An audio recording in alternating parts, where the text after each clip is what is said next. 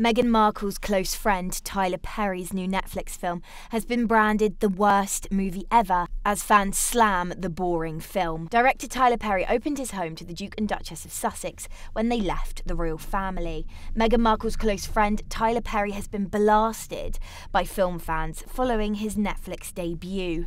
The actor and producer directed Netflix's Mea Culpa, with the romantic thriller landing on the streaming platform last week. Perry opened his home to Markle and Prince Harry when the couple first moved to America in 2020, following their exit from the royal family and appearance in their Netflix series.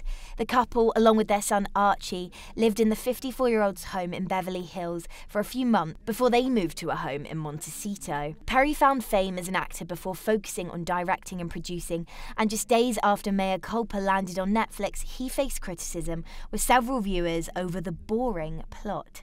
Starring Kelly Rowland, the film follows her character, a criminal defense attorney who agrees to defend a man who's been accused of murdering his girlfriend. However, X has been flooded with complaints and backlash to the new flick ever since it became available to watch in March.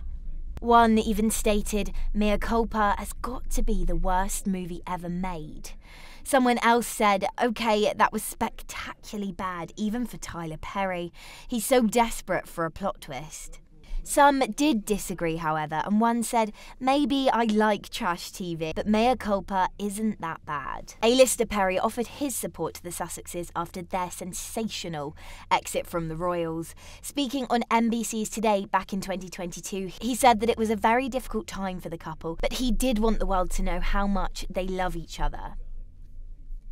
A Netflix synopsis describes Perry's 18-rated film as a criminal defense attorney who must choose between her family, duty, and her own dangerous desires as she takes on the case of an artist accused of murder. A few of Perry's other directing credits include The Single Mums Club, A Fall from Grace, and Nobody's Fool. Several of his films have come under fire from critics, with several claiming his work often uses offensive stereotypes.